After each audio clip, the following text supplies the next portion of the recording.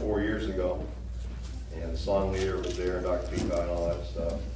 He said, hey, guys, one of you guys want to ordain with Brother Joe Biano out of Brother Mike Elliott's church in Ohio. So we were walking out, and Brother Sam Magdalene down says, hey, you guys want to sing a particular song? You just got ordained and all that stuff. And Joe Biano says, Brother Joe says, hey, you're the older guy. I'm like, thanks, Joe. Won't be praying for you very much at all. He goes, why don't you pick? So that's the one we picked, sung at the ordination song, man. Ordination service, excuse me. So, Kathy, what's going on with Zeb? Do you have an update? He is in ICU still. They said that he has a pretty bad concussion, and he will be released as soon as he can keep something down. Okay. So not out of the woods yet, doing a little bit better than first, maybe perceived. ATV accident, so, okay. Keep praying for him. Do you know if he's saved or not? I do not. Okay. His parents are dead. Okay. We can keep that in prayer, and we'll keep it. We just prayed for him a minute ago, so amen. We can do that. So nothing wrong with that. I could use more prayer in my life, personally, to be honest with you. Well, I'm a preacher. No. You could use. Reading the Bible, honestly, to me, is much more easy and simplistic. That's where I rag on you guys for not reading your Bible, but praying, I'm like, yeah, I'll just shut up over here, man. But you need to hear preaching on praying. Praying is that's the fuel, man, behind your witness and behind the Word of God. Good old-fashioned Bible prayer, and your flesh hates it. If you have insomnia, read Chronicles or get your prayer list out. You'll be drooling. You'll be a drooler baby in less than a minute, man. It'll be awesome, man. You'll have spider webs come out of your yap and the whole nine. It'll be pretty cool, man. So I will say this. Good job on Friday night. Not for me, but at the wedding.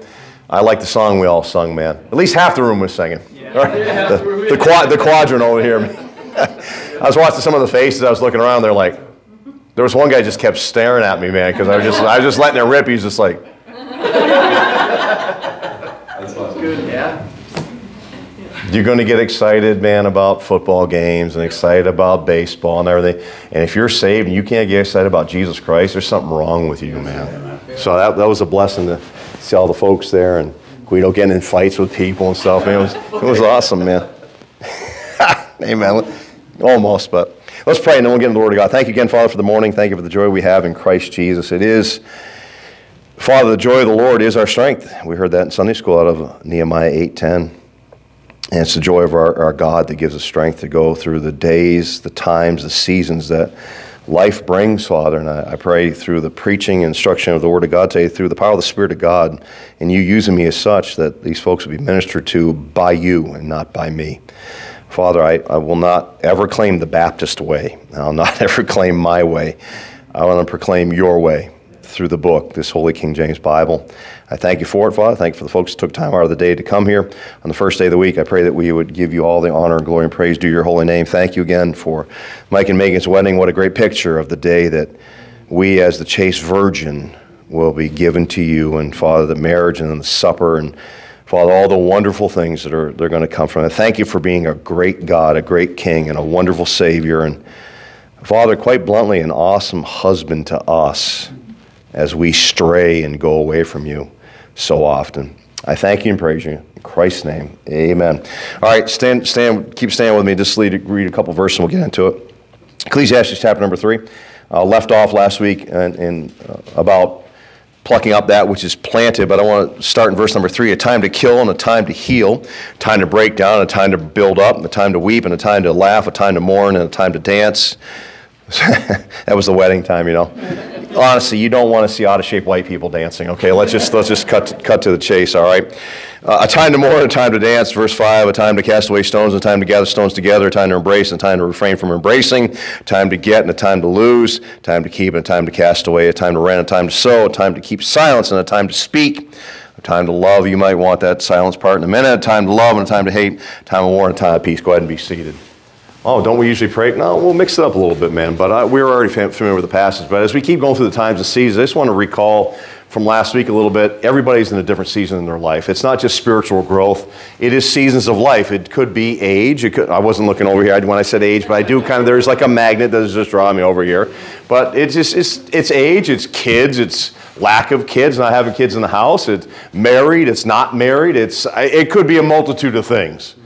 But we're not in the same seasons in life, and to do this, to compare yourselves among yourselves, it is not wise. That's 2 Corinthians chapter number 10. When you start looking around saying, well, I could have that, or I should have had that, or what if I married her, or I married him, or if I had that job, or didn't no, you are exactly where you're at because you made decisions, and God guided you through that. Sometimes He took His hand off and said, you know what, I'm just going to let this person reap what they sowed. But the reality is we're not all in the same station in life, and that's okay. I would not want everybody to be equal in this church. That wouldn't make any sense. You need babes in Christ. You need young men. You need all that in the growth stage, but you also need people that are different in their age and experience. Like we mentioned last week, Brother Kenny, the time is drawing nigh. The time of Kenny's trouble will be here very, very shortly. And I can tell, man, you've got diapers all lined up like BJ's Warehouse, and you got formula for like a tanker parked outside of formula, and you're ready to go. But that's your season you're in now, and you're gonna have a child, Lord willing, pretty soon. That's going to change things a little bit. It's not going to be as much as, hey, I'm going to go cut out 10 cords of wood and take down this forest out here. No, it's going to be, Kenny, get the baby, and that's just the way it's going to roll, man. And that's okay, man. But it's a different season, man. And if you're single, you have a different season. It just changes for everybody. And you can't get upset where God has you at. I'm telling you, don't rush to be somewhere in some other place you're not at. Like I said last week, you died all your life to get to 16 to get your license. And then you died all your life to become 18 so you could do whatever 18 brings. I just think of 18, I think of 666. That's what I think of. Yeah. And then, let's go to 21 because, that's a cool age. I can do a lot at 21. And now I'm looking at 57. I'm looking back going, wow, I'd like to go back there age-wise and body-wise. But actually, I'm glad where I'm at, to be very blunt with you. I'm glad. I wouldn't want to have toddlers of my age. Speaking of which, daycare starting up on Monday. I'm going to rip my eyeballs out like Zedekiah. And they're going to know that God is real from the top of the stairs. They're going to know it. They're going to know it because we had Mike and Megan came over for a little preliminary, a little prep on Thursday night, and they had obviously the kids with them, and we were talking a little bit and everything. And Karen goes, yeah, he comes to the top, and they just hear the voice, and that's it. And if it's cheerful and happy, then they come, oh, David's here, and then that's like then they're doing something, and then they're all shivering like the little bunny. And they run to the corner, he's coming. And then from the top of the stairs, knock it off! And it just resounds all the way through. You say, yeah, man, hopefully we don't get sued for that at some point in time. But that's the time of season. We don't have kids now. I don't want to go back to having toddlers. I don't want to go back to having babies and all that stuff. But if you have a baby, be glad in the season you have, man. I will say this, once you have kids, you never stop worrying about them. Your dad does worry about you, I worry more about Haley than I do about you, Taylor. But no, that's only because I feel she's probably going to get murdered by one day, or pulled over by a state trooper or something like that. But once you have them, that season never ends. If you have kids, I can't believe you have a 60-year-old daughter. Seriously,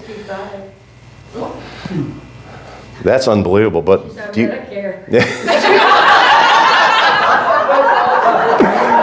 That's beyond the season of that's like a season on its own, man. You think about that, but I mean,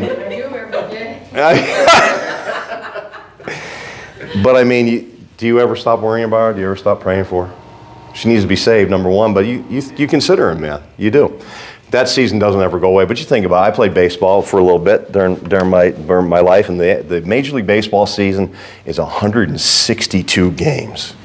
That season starts basically, I know they're starting to bumping it back into March. It usually starts in April, and it goes through, and now it goes through November or whatever, but it's supposed to end in October and all that, but 6-7 months is day in. You get one day off every 17 or one day off every 20, and it's a long season. Football now is through the roof. They're adding games this season because it's all about money, but it's just a long grind, man, and you think, man, I just wish I could get to the end of it. Will you at the end of it and look and you say, maybe just be happy in the season you're in. And that's what Solomon has taken us to through the power of the Holy Ghost under the sun here. And the Bible says this in verse number 3, a time to kill and a time to heal. Now, in our circles, it's easy to kill. Let's be honest about it. King James, charge hell with gasoline britches, brother. You know, kill them all that God sort about, you know, and all stuff. And I had that mindset for a while until you realize the grace and mercy of Almighty God has been bestowed upon you. And you walk around with the mentality of killing everybody, you're not going to be of much use to anybody. And, you know, we joke around a little bit, but I mean, how do you not see those people at Mike and Megan's wedding and go, look at all those lost people heading for hell? Look at all those souls with the biblically sound word, lost. Without Christ, having no hope, without God in the world, dead in trespasses and sins, and you just wish you could throttle them into eternity to trust in Christ, but you can't. But sometimes you get, you know, you see him come in, the blue hair, and you know, the sleeve of tats and all messed up, and you're like, doesn't God just kill him?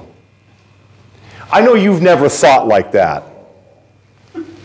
Or somebody crosses you the wrong way and you're like, I wish God just bring judgment on them. Well, that time's coming, but wouldn't you rather see him get saved and changed? Because if God killed you every time you deserved killing, you wouldn't be here.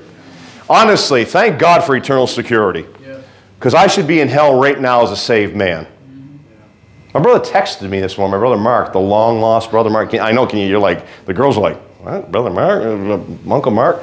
He texted me, he goes, Dave, I was just thinking about your 40th anniversary of being saved. He's the one who led me to Christ, man. Pretty cool, man. But I think of 40 years and how many times he should have said, not worth it. Just go to hell. I'll break my word. What are you going to do? What are you going to do if I take away eternal security? What could you do? And sometimes the mentality around us is just, God, just kill everybody. Send them all to hell. Show them your judgment, God. Yeah, and then you retract and go, man, I thank God that not all the crops came in that I planted. But there is a time to kill. Go with me over to Genesis. Let's start in Genesis. Be an easy one for you to find, Brother Kenny. Genesis, man. Genesis chapter number 9. There's a season to kill. There's a time to kill. But instead of just pointing at other people, there's things that need to be killed in my life that are a reproach to Almighty God. Brother Paul, I did appreciate you on Friday night, man. You were a man over there. Yep. I thought you were going to come forward and run the aisles, man. Maybe I'm an altar caller at the fireplace right between Mike and Megan, man. I didn't know, man. It was a blessing, man. Genesis chapter 9, verse 1 says, and God blessed Noah and his sons and sons, and then be fruitful and multiply and replenish the earth. Well, because I am the way I am, if you think that's different than what he told Adam after a flood, you're crazy. Do you believe in the gap? No, I believe in a flood between Genesis 1:1 and 1:2. Yes. The same commission given to Noah after a flood is the same commission he gave to Adam after a flood. Well, I don't believe that. I don't care what you believe. The Bible teaches otherwise. But anyway, let's move on and have some fun this morning. Verse number 2. And the fear of you and the dread of you shall be upon every beast of the earth, and upon every fowl of the air, upon all that moveth upon the earth, and upon all the fishes of the sea. Into your hand are they delivered. Boy, that sounds just like dominion and everything that God gave Adam. Every moving thing that liveth shall be meat for you, even as the green herb. Have I given you all things? I can't say because I don't really like salad too much versus meat. Verse 4, but flesh with the life thereof, which is the blood thereof, shall ye not eat. So before the law is given through Moses, and in the New Testament you see this thing. Drinking of blood, raw blood, all that stuff is absolutely forbidden. Okay, now keep on going with me. And surely your blood of your lives will I require. Look at this.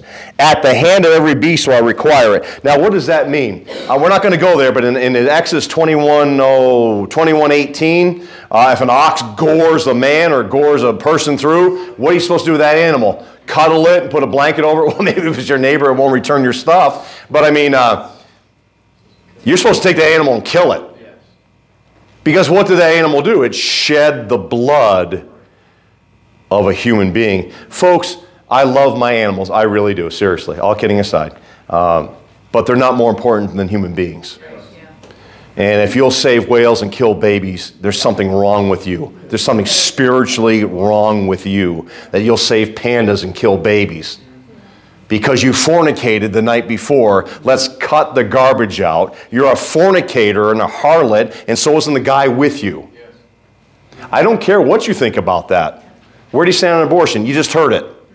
Because 99% of that is because you fornicated and want to take the morning after pill and go kill a child that you don't want because it's an inconvenience to you. So don't be taking the blood of another person, even if it's an animal that does that. Man, Riley has bit my hand so many times I had to kill that beast. At the hand of every beast will I require it, at the hand of and at the hand of man, at the hand of every man's brother will I require the life of man. Whoso sheddeth man's blood, by man shall his blood be shed. For in the image of God made, past tense, he man. And you be fruitful and multiply, bring forth abundantly in the earth and multiply therein. Go over to Romans chapter 13. Now I'm going to say some things as we're turning to Romans 13 about this time to kill. And yes, a little bit of Bible study with a little bit of preaching, but it's good for you. Romans 13. The death penalty is 100% on the table. You cannot be a Bible believer and not be against the death penalty. Well, you know, you did some things you're growing up. Okay, let's stop off that, trying to turn it back on somebody. You murder somebody, you get murdered. Yes. Put them on, give them a chance to get saved, witness to them, but I guarantee you they've already had that chance. But give it to them again. But guess what? The penalty for you taking somebody's life is you get your life taken. And not this stay of execution, all this garbage down the road. No, your life gets taken. Well, what about this?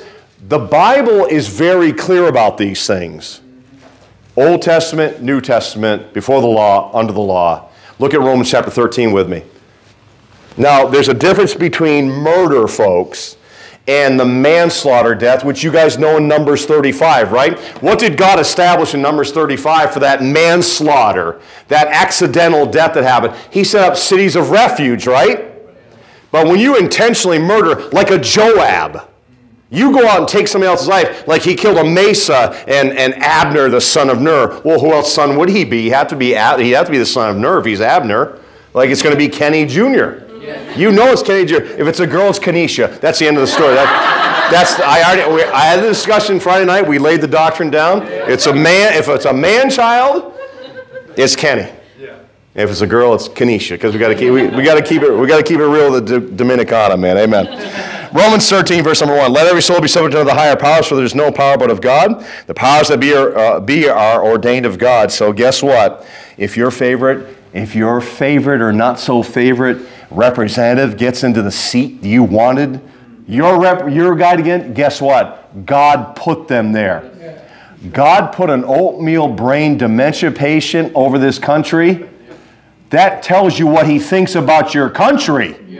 Your country's a bunch of oatmeal dementia-lated, dope-smoking fools who don't know what a male and a female is. What is wrong with you, man? You and I deserve Joe Biden. We deserve Donald Trump. A liquor peddling, fornicating. Oh, I think he's conservative. Oh, come, stop it. You're a Bible believer if you're saved. You work through this life with the power of the Spirit of God and the book, and whoever's in charge, and you do what God would tell you to do. How can Peter say, honor the king? And it's Nero lighting your brothers and sisters in Christ on fire as candles go into his summer house. And he says, you ought to honor the king and obey what they tell you. What? Yeah. One of the things Brother Bert always prays, man, thank God we have the police on our side and that the Lord has put the police on our side. Aren't you thankful there's no troops coming around to say, stop meeting, rip your Bible out of your hand, pull you out? I've read biographies, man, of martyrs, and a little girl, man, you cross that threshold, they put their Bible on the threshold, you cross this threshold, you leave that Bible behind, you come join us. She wouldn't do it. They took her out. They killed her. Other girls done unspeakable thing to women because they won't reject Jesus Christ. And you live in America and you can't come to church faithfully and read your Bible faithfully and pray, you are an absolute lazy good for nothing. I don't like you preaching like that, then the door's right there. Because it falls on me too. You should take advantage of this. Air conditioning, carpet, chairs, man. A fine old preacher like myself up here for you. You got freedom to drive where you want, go where you want, spend your money on what you want. And you can't serve Christ? There's something wrong with you. Something wrong with your heart, man. But anyway, I digress. Let's get back to it. Let's stop preaching. That's just mean stuff. But anyway, the powers to be are ordained of God is the point of all of that stuff. Well, I wonder who's going to get into who cares, man? Okay, can I just say this and then we'll move on? Seriously. Has any president, any senator, any representative, any mayor, any governor done anything to you that's restricted your life for Christ? Has any one of them really financially impacted you and I? I'm talking personally in this assembly. So why are you getting all spooled out about November every 4 years and every 6 years for a senator and every 2 years for... Why? This world is not my home, I'm just a passing through. You're a liar and so I am too. No, this world has become your home too much. And you're worried about the red and the blue and the elephant and the donkey and all that stuff. Who cares, man? Serve your God the best you can with the freedom you have. And if another thing Brother Bert prays, which he does pray, it's shocking, I know he does, but he prays, he says, you know what? And if our freedoms are ever taken away, Lord, please help us to serve you even if we lose them. Yeah. I would rather not lose them, I'll be brutally honest with you, as a coward. But I'm going to take advantage of the freedom I do have now. Because you may not have that, depending on who got, but the Lord's in control of who gets where. And what laws get governed, your taxes and all that, they set that up. And what do you, fight against the government. Do you have any Bible for that? Okay, well, let's get back to verse number 2. Things are going well this morning. How many seasons are we going to have? This is going to be the longest season ever. Next to Kathleen having a 65-year-old daughter, it's going to be the longest season ever. That just blows me away, I got to tell you. How do you think I feel? Right. I'd like to say I understand, but I don't. That's amazing, man. Verse 2 says, whosoever therefore resisteth the power, resisteth the ordinance of God. And they that resist shall receive to themselves damnation. Well, I'm not going to hell. No, that's the damnation over in Romans chapter 8. You'll get some stuff getting on you because you won't obey the authorities God put over you. I don't like my governor. Okay. You still get a chance to witness to your neighbor? Still you go get gas at the pump unheated? Get to assemble for free and read your Bible. Take advantage of it, man. But don't resist it, because you're starting to go against God. Verse number 3, for rulers are not a terror to good works, but to the evil. Wilt thou then not be afraid of the power? Do that which is good, and thou shalt have praise of the same. For he is the minister of God to thee for good. But if thou do that which is evil, be afraid, for he beareth not the sword in vain. That's your kill. For he is the minister of God, to revenge, to execute wrath upon him that doeth evil. Folks, there is a time to kill. It is proper and right to go out and kill who God says to kill. And murderers and things that are breaking of law that deserve to die. God said so. I shouldn't get any pushback on that. You see what? You've watched too many shows. You've watched too many TV broadcasts. You've seen too many bleeding hearts. You've seen too many idiots picketing outside of the prison. That's my baby boy in there. And if you just knew my son. I do know your son. He killed 3 people. We know your son. Well, he's a good boy. What? Well, you just don't know I raised him as a kid. He's not a kid. He's a 22-year-old who killed 3 people. I'm sure that's what John Wayne Gacy's mother said about him when he killed 31 kids. Dressed up as a clown. He was a good boy growing up. He's not a boy anymore. He's a full-grown murderer and needs to be put to death. Well, I don't like that. The door's right there. I gave you what the Bible said. Well, are there exceptions? That's the manslaughter and the accidental death and the cities of refuge over in Numbers 35. Well, you're just a murderer. No, I'm not. We're going to get to the other part in a minute.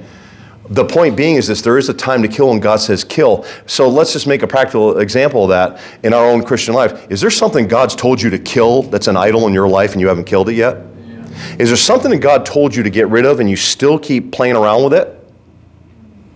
There's a time to kill that thing. You keep that thing around and it will kill you. It'll strangle the life out of your Christianity. Without question it will. Look what the Bible says to me on 1 Samuel chapter number 15. 1 Samuel 15, you remember old King Saul, don't you? Started out a house of fire, man, full of the Holy Ghost. He really did. He, at the very beginning, when the power of God was on him, man, he did some pretty cool stuff, man, prophesied and all that stuff. But then we're going to get into a place where God told him to do something, and he didn't like to do it and obey. And we're not going to read the whole thing, for sake of where we're at in the context. Many of you have read this over and over again, but I want to get you to the beginning of, we usually go to, rebellion is a sin of witchcraft, and stubbornness is iniquity and idolatry, and yes, that is true. That's 100% accurate and all that, but we forget how this all starts. 1 Samuel 15:1 says, Samuel also said to Saul, the Lord sent me to anoint thee to be king over his people, over Israel. Now therefore hearken thou unto the voice of the words of the Lord. Thus saith the Lord, Lord of hosts, I remember that which Amalek did to Israel, how he laid wait for him in the way when he came up from Egypt. Do you remember that? We preached on Amalek one time about the flesh over in Exodus 17. Now go and smite Amalek and utterly destroy all that they have and spare them not, but slay both man and woman. Now what's going to happen right here is this is what we're going to all kick back on. Infant and suckling, ox and sheep, camel and ass. And Saul gathered the people together and numbered them in Telaim, 200,000 footmen and 10,000 men of Judah. And Saul came to a city of Amalek and laid wait in the valley. What did the Lord say through Samuel? When you come up against Amalek, I remember what Amalek did to me and my people. You wipe them out. You don't even let their animals live. Now, see, some of you right now are thinking, I can't believe God would do something like that. You know why God did something like that? Do you remember the man who stood over Saul and killed King Saul? What did he claim to be over in 2 Samuel 1? A what? An Amalekite. So what you don't kill and utterly destroy that God told you to utterly kill and destroy in your life will come back and kill you. If God said, get rid of that lust of the eyes, get rid of the lust of the eyes. If God said, get rid of the pride of life, get rid of the pride of life. Because one day that thing that you did not kill, that God told you out of these stories, is going to stand over you and say, I won. Saved on your way to glory. Saved, child of God forever. But guess what? An absolute nothing for Jesus Christ, because the thing that God told you to get rid of, you didn't get rid of. He said, utterly destroy every bit of it. And what does Saul say later on? Oh, the people told me to keep the animals and the fatlings. I figured we'd do a sacrifice to the Lord. Do you see what he just did? He brought religion and God into something that God already said no. So man takes God's word, which is firm, fixed, and fast, and man takes God's word and says, well, let me shape it a little bit, because God really meant this. No, if God really meant it, he would have said it. God says exactly what he means and means what he says. The only gray area is up here. There is no gray area in that King James Bible. I don't understand it all, but I'm not going to change a word of it. It's not going to happen, man. And the only gray area is whether I want to obey it or not. Saul had that bit of reasoning and rationale that, well, God would be pleased with a sacrifice, wouldn't he? No, God would be pleased with you doing what he said. Kill it all, not just a little bit. So there is a time to kill. Maybe this morning God said, you need to get rid of that stinking, arrogant look you got on your face. Maybe you got to get rid of that bitterness you got going on. Maybe you got some unforgiveness that you haven't dealt with yet. I don't know. But I know those are the things that slowly and not taken care of is what kills you on the inside. And nobody knows what's going on. You smile and you're joyous and we laugh, and inside you are deader than a bucket of ball-peen hammers, man. And God said, I told you to kill that thing. There is a time to kill. There's a time to get rid of that thing. There's a time in society for it. There's also a time in the life of a child of God. There's a season for it. Well, the Bible says there's also a time to heal. Go with me to Luke chapter 4. Time to heal. The seasons of life, man, we're not all at the same spot. Luke chapter number 4, please.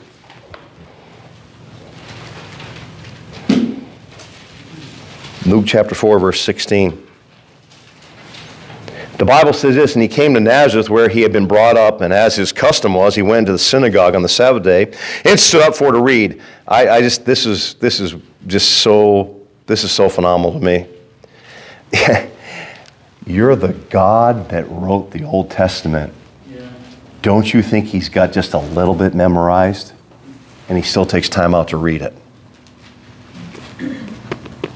Okay, well, maybe the Holy Ghost will show up in your life in a few seconds. Verse 17, and there was delivered unto him the book of the prophet Isaiah. And when he had opened the book, he found the place where it was written, the Spirit of the Lord was upon me, because he hath anointed me to preach the gospel to the poor. He has sent me to, look at this, to heal the brokenhearted, to preach deliverance to the captives and recovering the sight to the blind, to set at liberty them that are bruised, to preach the acceptable year of the Lord. You know what one of the things that Jesus Christ came to do? He came to heal people. I think it's so amazing to me that when he deals with those lepers over in Luke 17, and there's 10 of them that come and remember it, and only one turns around and says, gives glory to God and is thankful. I think that's so cool. As they're walking, their leprosy gets healed. You want to talk about, George Lucas, Industrial Light and Magic. These boys are full up lepers, and as they walk, they're getting healed. A man comes up, leprosy in Mark chapter 1, he says, will you heal me? And the Lord says, I will. And he touches a leper, and immediately he's healed. Jesus Christ came to heal people, folks. If you haven't noticed around you, instead of wanting to kill them, which I battle with like you do, we have to apply the healing balm of eternal life through Jesus Christ. That's hard, man. You don't think you get jaded after people flipping you off? I know I joke about it. Or, watch them spit on your daughter on the street. You don't think you get jaded and go, wow, Lord, could you maybe just hold them in hell for 3 seconds and pull them out? And the Lord goes, did you just read about my son? He came to heal the brokenhearted. Folks, you know why a lot of them are mean and nasty to us? You know why they're mean and nasty in general? Their heart's been broken. And let me give you a heads up for you that haven't been around Christianity for a little while. A lot of their hearts have been broken by us. A lot of the folks we minister to, they may not say it or come up. We had one that time in downtown Vernon. She said she'd been done wrong by a preacher in a church that preached the Bible. So you know what her thought is? Everybody that has a Bible or preaches Jesus is going to do something to me. You don't know what you're going to run into, but you have to have the ministry in your heart that you want to heal them and talk to them about healing. You can't cure their leprosy. Sorry, Benny Hinn and all you other phony fool losers. Right.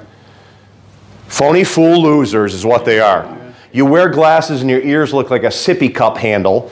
Why don't you touch your ears, bro? And I got some African elephants too, bro. So I can tell. Kenny made fun of me. I got to tell this story. Kenny, cool guy. I'm sitting there eating over there. We're talking about babies coming. He goes, and the big ears. How did your mom get your big ears out? I'm like, oh, okay. See, it was the exact Sunday school where it was awesome, where you're tough in the crowd. And then I was like going, don't poke him, man. It was awesome. It's good, man. It's like Jennifer saying, do you know who you're doing that door for? Do you know what you're in for? Yeah. Jonathan's like, yeah. It's good stuff, man. That healing minute, when you don't know what somebody's gone through. And honestly, all kidding aside, my first thought is sword. And Jesus Christ's first answer is towel. What did he do to every one of those disciples that night? He washed their feet. I keep saying it, and I know you've heard it a million times, but he washed the feet of a devil. Yes. And he knew he was a devil.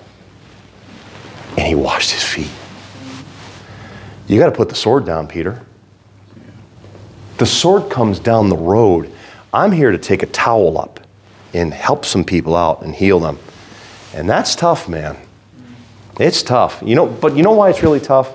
Because I love me more than I love them. Yeah. One of the things that Brother Guido always prays is help me to see them like you saw them from the cross, Lord. I have to pray that and mean it and actually meditate on it and then do something about it. Because sometimes you can street preach or witness to people just to check the box and get it done and not really care too much about their soul. And that's a horrible place to get in. No, part of the ministry that the Lord Jesus Christ is, I came to heal the broken heart. People are broken, man. They're hurting bad.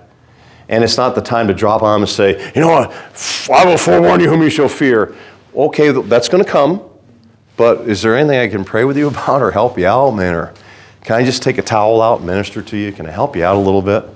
I just want to get them the gospel so bad because I want to tell people I want to tell my preacher I witnessed to somebody. Well, how about you just say, you know what, I had a chance to buy somebody a cup of coffee, and the conversation came around Jesus Christ. You know, I love street preaching. I really do.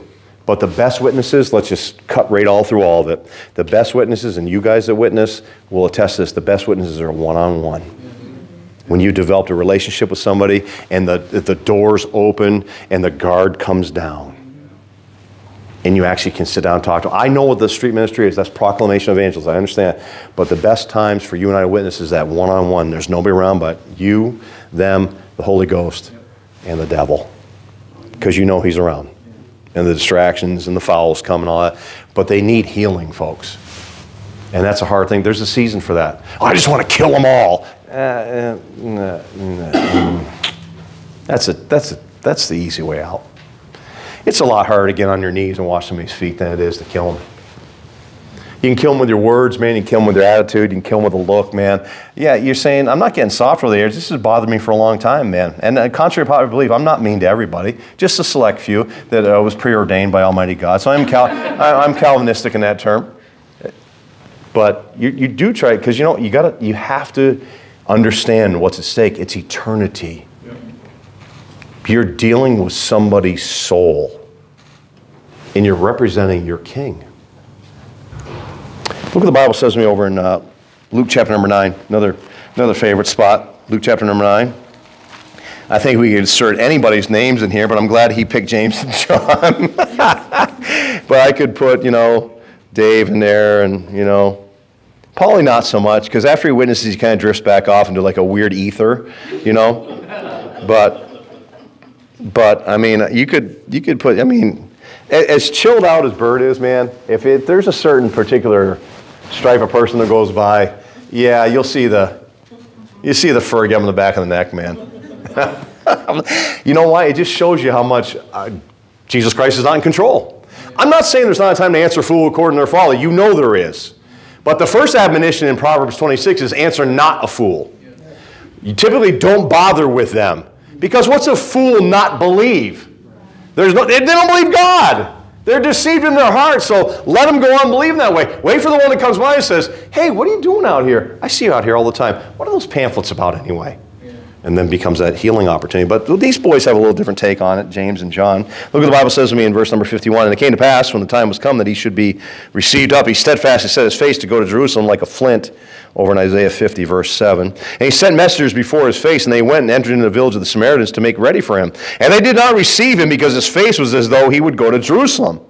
And when his disciples James and John saw this, they said, Lord, well, now that we command fire to come down from heaven and consume them. Now look at, just like Saul, let's get real religious. Oh, even as Elias did? Hey, no, we want to be like the great prophet Elijah. Well, there's somebody greater than Elijah around. But he turned and rebuked them and said, ye know not what manner of spirit you're of, for the Son of Man has not come to destroy men's lives, but to save them. And they went to another village. How do you think that went on that preaching service with James and John? It was just a one-liner. Lord, can we just kill everybody? I mean, hey, Elijah did it. And he looks at him and goes, you know not what spirit you're of? I think the implication is there the natural spirit, but I think there's another spirit going on there. What does the thief come to do in John 10? To kill and to what? Destroy. What did Jesus Christ say? I didn't come to destroy men's lives. There's a couple spirits going on with James and John, man. There's the human spirit, and there's a satanic spirit behind that. To wipe out everybody in those Samaritan villages and just say, you know what, kill them all, who cares? And God says, really? That's what you think about that? You're just going to kill everybody? How about you try to heal them? Why don't you take your towel out instead of your sword, Peter?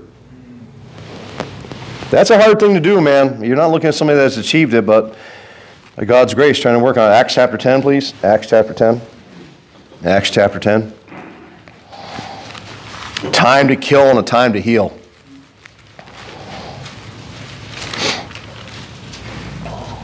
The Bible says this, Acts 10, verse 38. Verse 34. Then Peter opened his mouth and said, of a truth, I perceive that God is no respecter of persons, but in every nation he that feareth him and worketh righteousness is accepted with him. The word which God sent unto the children of Israel in preaching peace by Jesus Christ, great smiley face, he is Lord of all. That word I say ye know, which was published throughout all Judea and began from Galilee after the baptism which John preached, how God anointed Jesus of Nazareth with the Holy Ghost and power, who went about killing everybody that disagreed with him and didn't like anybody, who went about doing good and healing all that were oppressed of the devil, for God was with him. Folks, you know I hate other Bible versions. You know I do. I can't stand it. I can't stand our brethren who don't rightly divide. But some really don't know. They really don't know. If they want to learn, praise the Lord. You can teach them. But a lot of folks, I keep saying this as well, because repetition's good for you. You and I are fortunate to have the preachers we've had, and I'm excluding me from that, and you know I am. You are fortunate to be around the preachers and teachers you guys have had throughout your life that have taught you the book and loved the book and led a good life for the Savior. Not every church has that. Not every Christian has that at their disposal. There are some people that really don't know anything about rightly dividing. They don't know about... Brother Mark's told me his testimonies. He's like, oh, this rightly dividing. He goes, you got to rightly divide. Yeah, but there's some folks like, who knew that? But there's some folks I know that are cross and just nasty, and you're going through the tribulation period and it's all the same. Look for the cross, looking back, blah, blah. Yeah, they're idiots. And I'll give them some grace because they're my brothers in Christ. If they're witness for the Lord, praise the Lord. I mean, they're not going to be in our pulpit. Yeah. Not happening, man. If I know that you believe that, it's not going to happen. And we do draw the line, but some you need to heal them up. They don't know, man. Yeah. They don't know that Lucifer and Jesus Christ are called the same person in an NIV. Right. Until you show them, they're like, nobody ever showed me that. I wonder why. Yeah. They weren't interested in healing you? But see what happens with me in my own personal life is like, you should have known that. Or, well, I'm showing you. Look at how smart I am. Yeah. Somebody showed you who showed them. Yeah, you're just down. You're the dregs, man. You're just like the last beggar on the pole to throw a piece of bread to another beggar. But it ought to be about a little bit of healing. There is a time to kill, and we'll do some killing. It's usually around 11 o'clock on Sunday morning. But there's more time to heal because you guys come in here. I have no idea what's going on in your life, unless you tell me. I have no idea what's going on. But I trust the Word of God and the Spirit of God to be able to handle that for you. And there might be something going on. It happened to Brother Kenny. You say, "Why? This is personal, man. I don't care. I want anybody want to come to church, have a great time. But this is our family, man." Brother Kenny, the bell went off for Kenny on Wednesday night. I didn't do that. Just ran a reference from over in Ephesians, ran it to Colossians, and Kenny goes, and trust me, Kenny, It was like the little yellow dude with the claw coming at him, man, in Toy Story. He's like, God did that. Yep. God maybe gave him something, healed him up in an area he needed to be healed up and he didn't know about. Well, I didn't get much out of the message. Were you looking for anything out of the message? Were you looking to just come see a guy light himself on fire and scream at you? Well, that'll happen. But maybe you ought to come to get some healing from the Lord and maybe to kill some stuff. Go to 2 Corinthians. How come you only get through one verse on a Sunday morning? I don't know. It's a gift, bro. It's a gift, man. Paul, you know, man, you're wearing out Romans, bro. You see how it works? Yeah, I know, man. You get caught up and you're like, this is just so cool. Yeah. But see, Paulie, because I'm a real preacher, and then my hip hurts even more after me just saying that. So yeah, that's it, man. Paulie's going to come visit me in the hospital, man, and he's going to drop a 50-pound dumbbell right on me. Catch that. Oh, that's it. It's the only chance you got, so you might as well take it, man. 2 Corinthians 5. The Bible says this. Brother Paul mentioned it this morning. He hit on it and freaking out going, he better not read too much of this, man. Verse 18 says this, and all things are of God who hath reconciled us to himself by Jesus Christ, and hath given to us the ministry of reconciliation. So as much as God's reconciled you in your filthy, wicked, sin-sick estate, That's the same kind of healing, reconciliation I'm to do to other people. Let's just throw this a little rightly divided out for you. Matthew 28 is not your commission. That's Paul only. No, it's not. Go read your Bible. That's got tribulational behind it, and so doesn't Mark 16, and so doesn't Luke. You got to read your Bible, man. The foundation for what we do today is the ministry of reconciliation. A lost, dead world, a lost, dead sinner being reconciled to a living, holy God by his ambassador.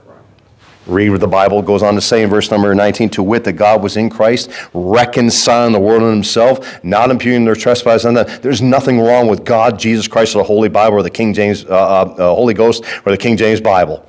Everything is wrong with us. Unto himself, not imputing the trespass unto them, and hath committed, here's your commission, committed unto us. Who's the us? New Testament children of God. The word of reconciliation. So you don't only have the ministry of reconciliation, you have the word of reconciliation. Well, that's for preachers. No, it's not. That's not in the context. Every one of us is to be dealing with the enemies of Almighty God, who is anybody that's not saved, with a towel and a healing mentality, with the word of reconciliation to fulfill the ministry of reconciliation, because that's what he's committed to us. And you know how you do it? The gospel of the grace of God. Taking somebody out and spending some time with them. Making a friend with them. Oh, well, they're lost. So weren't you. We seem to forget that. And we distance ourselves in this weird way. No, I am distanced because I'm a child of God. They're a child of the devil, but I have to walk around them every day. I shop. I don't avoid, well, Karen's the hunter and gatherer for us. I mean, it's the way it is. Woman, thou servest me. I was going to bring that up in the service, but I was like, Megan, go get Mike something to drink right now. He's getting nervous up here. But Karen doesn't avoid Stop and Shop because they have wine down an aisle. Yeah. She only gets 2 bottles anyway, so what's the big deal? No, she's like, no, man. If you have no attraction to that, then who cares? It's your heart. But there might be somebody there who you walk by and say, yeah, man, I'm not thirsty anymore for that. I've even talked to me before. Go check out. You don't know, man. It's the ministry of reconciliation. Yep. They're children of the devil, folks. Their father is Satan. They're born in Adam. They're going to hell. They're condemned already. You and I are to reconcile them back to our God that reconciled us. Well, 40 years ago for me. You think he was like, well, I know what he's going to do. I'm not going to waste my time with him. No, he said, I'll save him. Yeah. In spite of all the foolishness that I, in my foreknowledge, know he's going to pull. He reconciled me. Look what the Bible goes on to say. Now, verse 20, now then, we are ambassadors of Christ, as though God did beseech you by us. We pray you in Christ's stead be ye reconciled to God. For he hath made it be sin for us who knew no sin, that we might be made the righteousness of God in him. That's the ministry of healing. It's not an easy one to pull off. Everything in your society is based on, well, they're black, they're Hispanic, they're Chinese, you're white, the cops are bad, the governor's out to get you, Republicans don't respect women's rights, blah, blah, blah. I don't find any of that in the King James Bible. And the more you get immersed in this world, in the TV of this world, in the media of this world, in the phone of this world, in the Facebook of this world, in the TikTok, and yes, I'm going to keep preaching against it. If you use it for the wrong thing, you're wrong. Get off that foolishness, because it'll ruin your heart, because it's going to jade you as a child of God where you're already jaded. It's going to just harden you down where you're not going to want to heal anybody or impart to them any healing, reconciliation. And that's not the way a child of God should be. I don't need to be like that. And trust me, I'm one step away from being, you say you shouldn't be like that. You're right, I shouldn't be. I'm confessing my faults to you. It's something I battle with just like you do. You just mask it different than I do. I just get lines on my face and whip X-Acto knives into the other people's yards and stuff like that, man. Don't laugh, Jonathan. You're egging me on right now, man. We're just getting ready to close in prayer, and then he's like, Back to the store, another $20. What'd you do with the first one? I don't know. It's gone. Went home to heaven. Leave me alone. It's under the sun. Now it's above the sun. So, but yeah, you battle with this stuff, man. But instead of wanting to kill everything, folks, there's a time coming for that. Jesus Christ is going to set everything right that you and I know to be wrong from this book. It's just not now. Can I just read you one more verse? No, honestly, we got so much time. Jonathan and Jennifer got so much food laid out for me right now. It's unbelievable. No, John, that's next week. Anyway, John 18. It's funny stuff, man. Last verse, and then we're going to pray. We got through a whole one verse this morning. It was very, very good. There's a little more preaching this morning, a little bit of reading and stuff, but that's okay, man. I don't know. I try not to go by a time factor. I mean, Brother Knowles preaches literally 25 to 32 or 33 minutes, and it's just right there. Some guys go for an hour. It's right there. I don't know. You know, then he becomes an ILT where I'm going to preach 21 minutes, and I'm going to preach 21 minutes every time. There was a guy that did that. A preacher that did it. I mean, literally, I'm not exaggerating. 21 minutes. His wife even used to say it. I mean, she, 21 minutes, he'll be done. I'm like, it was like right on, it was bizarre. Yeah. It's like he had Hezekiah's sundial up in this thing, man. And he wasn't asking it to go backwards either. He was like, 21 minutes, bro, we out. We got to beat the folks at Old Country Buffet. We got to beat the Methodists down to Stop and Shop. We got to go, man. But anyway. I don't know how long to preach, how long not to preach, but trust the Lord will do that and submit to it. But I want to read something about it's not now, and then we'll shut it down. Verse 36 of chapter 18 of John. John 18:36. Jesus answered, my kingdom is not of this world. If my kingdom were of this world, then would my servants fight, that I should not be delivered to the Jews. But now is my kingdom not from hence. The time to kill, even though there's personal application on it and then the capital punishment on it, but the time for us to get the second coming and the blood flowing is not now, folks. We're in the ministry of reconciliation, the ministry of healing people that are brokenhearted, the lost and the saved. Brother Jonathan, pray for us, man, if you could, please. Holy Father, for the Sunday school. Yeah, amen. Consider it this week and moving forward that we put the flesh down, that we allow ourselves to serve the nature. Yeah, amen. Pray you help us to be the word and to let ourselves be molded by that word. I just thank you for the two messages this morning, just lining up. At least for me personally, just amen. Time to kill, it's time to heal. I know I need to kill a number of things in my life that they would no longer be present. Yeah, me too. Amen. Amen.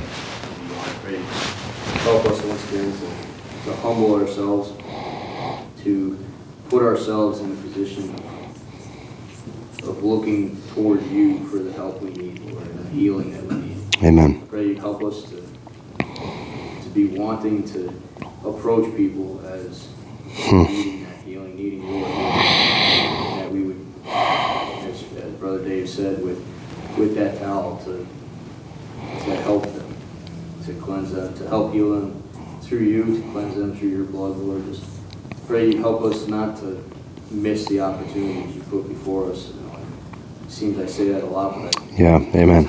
Amen. Amen. Think of people as letting them think they're all set. We know they're not all set. I pray you just help us to have that soft heart towards amen. them. There's not enough that can be asked for help. We pray you just be with us as we go through the rest of the day. Have a safe travel home and back today, Lord, for all you do for us. Amen.